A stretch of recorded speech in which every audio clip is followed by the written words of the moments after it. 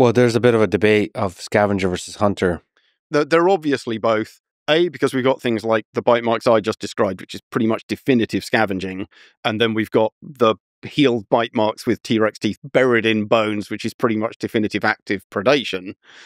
So we've got evidence of it doing both. But can we possibly figure out what was the primary strategy? That gets much harder. My guess is they're probably still primarily actively carnivorous, because if you look at stuff that's reliant on being a scavenger, I mean, the true scavengers, like the vultures and condors and stuff like this, you have to be ultra long distance, very energy efficient travelers.